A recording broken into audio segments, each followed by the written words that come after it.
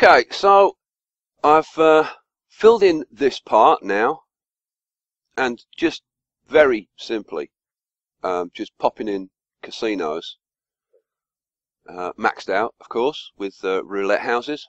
Now, what do you need to know? I've got 3 groups of hotels. Let's go to the gambling view. So I've got 3 groups of hotels, here, here, and here. So that's keeping the traffic to like a manageable level. Still a bit snarly from time to time, but it's perfectly okay. And just to prove that it's perfectly okay, let's see, where are we? It's like 10 in the morning, 0 fires, 0 deaths per day, and 0 crime. Very few criminals around, all nice and safely locked up. 7 over there, 16 over there.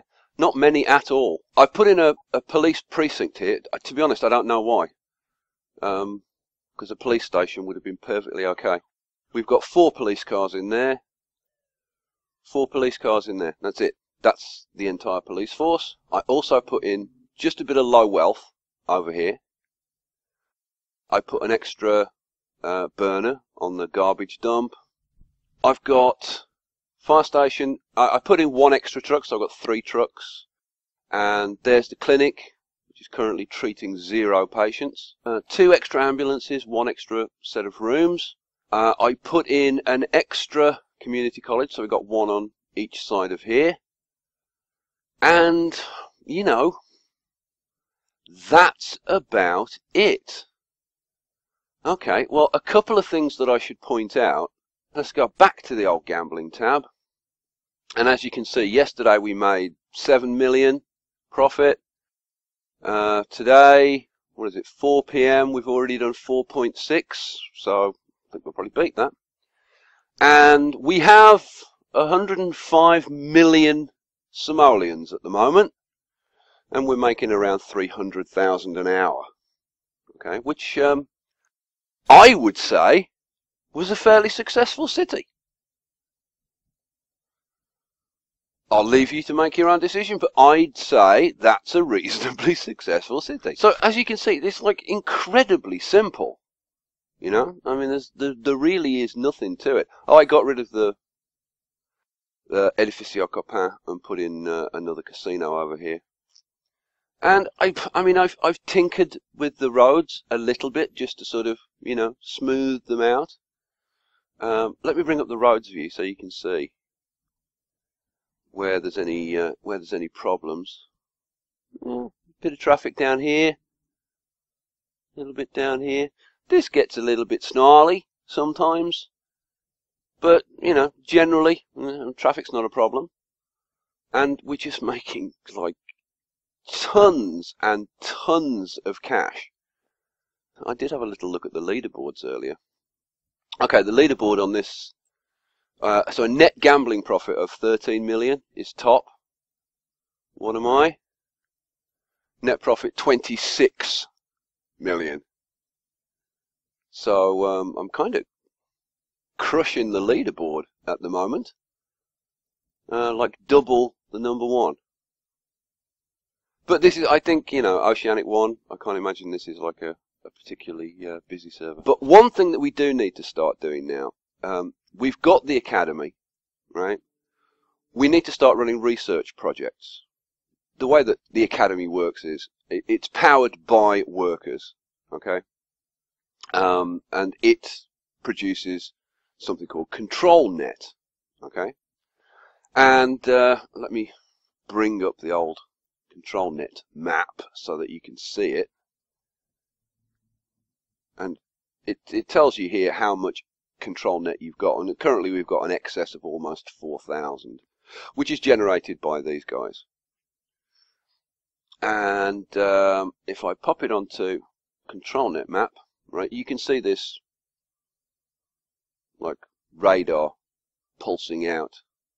Okay, and any academy-based future buildings are powered by ControlNet. So when we get new like fusion reactors and garbage atomizers and whatever, they're powered by the control net, which is pulsing from here. And you can also put in these control net facilities. But first, before we can put any of that cool stuff in, we need to actually research some stuff. Now, in order to get the add-ons, which we'll talk about later, we need to have done research.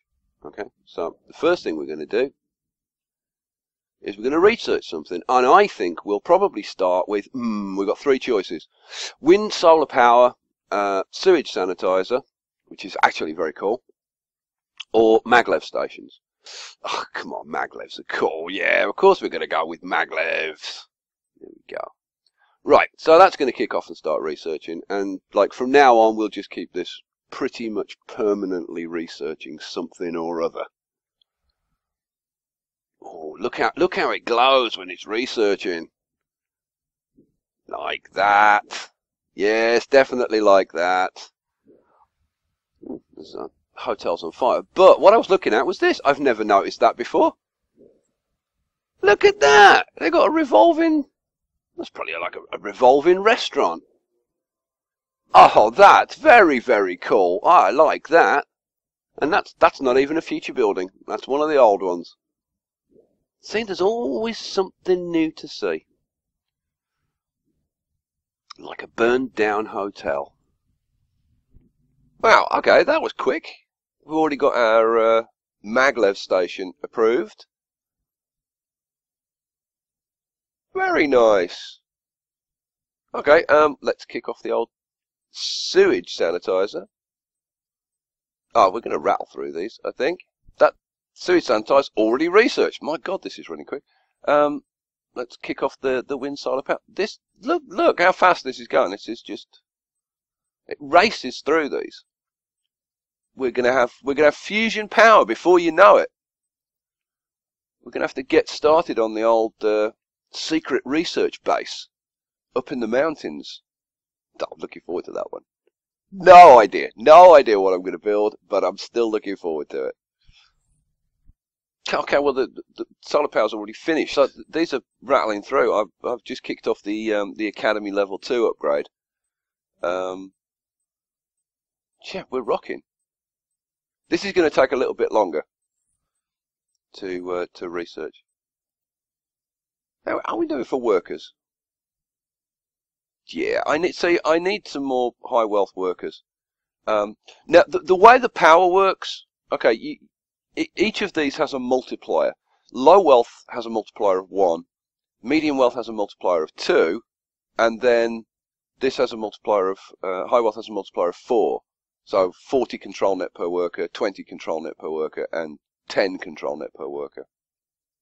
So it's really important if you want to progress quickly to get plenty of high wealth workers in here. The sooner I actually get on with this and put some more high wealth on, the better. Okay, so we're over 130 million, and I think now is a really good time to build the arcology, which I promised I'd show you how to do in lightning fast time. So what I'm going to do, I'm going to gift 30 million over to the utilities city, and we're going to build it from there. Okay, so we've got our gift of 30 million. Great. Now, when you visit your utilities city, the first thing you do, pause the game, switch off what you don't need. Okay, so like I've just got one of these water pumps running, which is this one over here, and one sewage running, and the same with your power. I've just got one of these running, because you don't want to be burning a lot of money unnecessarily if you don't have to. Now we're going to be here for a little while we build the arcology, so I've just thrown in some basic services. I've moved the power stations over here because the wind actually blows in this direction. So when they were over here, they were blowing nasty smoke over these guys and making them sick. Which, if you're not here, doesn't matter. But if you're actually going to spend any time in your utility city, good idea to sort that out. And I've thrown in a community college just so that they've got somewhere to go to school. Okay. Only other change, I've just extended each of these roads just a little bit and thrown in some commercial. Okay. Then set your taxes to 7%. Just give them a little bit of a boost, and you should find that your city is like perfectly happy. Yeah, I mean, we're over 75%. That's fine. So now let's get on with building the actual arcology itself. Now, the key to building the arcology quickly is to use 5 trade depots. Okay, let's actually get the thing started. So we'll jump over here. Now you need 2,800 tons of metal, 1,000 tons of alloy, 60,000 crates of TVs. So we've got 3 times as much metal as alloy. Okay, remember that. So let's get that building. Good. Okay, we'll pop in 5 trade depots. Now you want them as close to the entrance that's going to get you to the Great Works as possible. So we'll pop that one. Okay, so there's our 5. And I'm going to set 3 of them to metals, 1 to alloy, and 1 to TVs. Now we do have to unlock the warehouses for the various things we need. So metals and alloys, dead easy. We're popping at a recycling centre.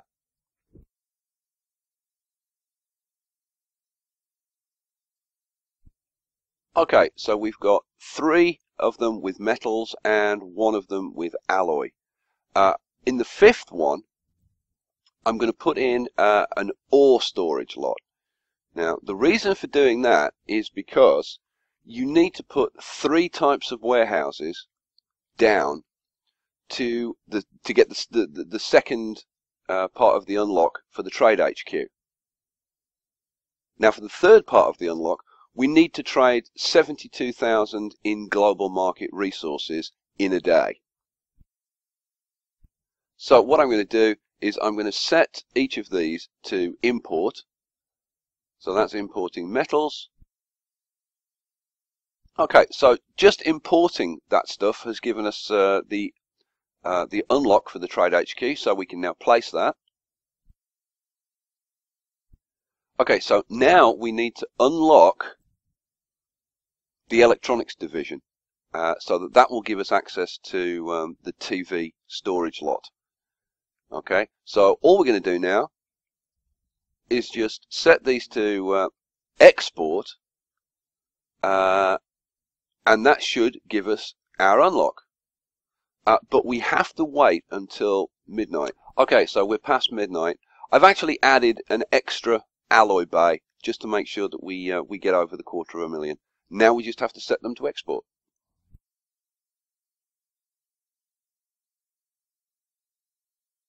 Okay, and boom, there's our upgrade. Now, depending on the prices on your server, you may or may not need that extra alloy bay, or you may even need to put in a 3rd one. It just depends on the prices on your server. Right, let's put in this upgrade. And we want to put down the electronics division.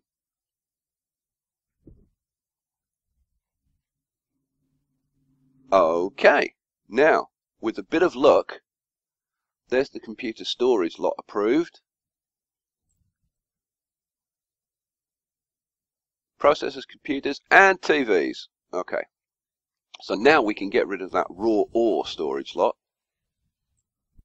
Add the TVs. Now we've got everything that we need. So now we can turn these back to import. Okay, last thing we need to do, because we're importing and then we have to deliver the materials to the Great Works, we need to add delivery trucks. So max out all five of these trade depots with 4 trucks. Okay, now we want the traffic on this road to be as smooth as possible, and you can see we've got some of the old snarly traffic down here. Okay, so I'm going to put a road in just there to help ease the traffic, Now the other thing is, a lot of these are starting to change to medium, because I've got medium density roads in here. So I'm going to do something that I don't normally do. I'm actually going to unzone all of these so that they don't grow anymore. And in actual fact, I just want to make sure, yeah, we've just got, that's kind of perfect actually. We've just got sort of, 400 or 500 unemployed, okay, because we're going to need some excess workers to go to the Great Works. Okay, last job.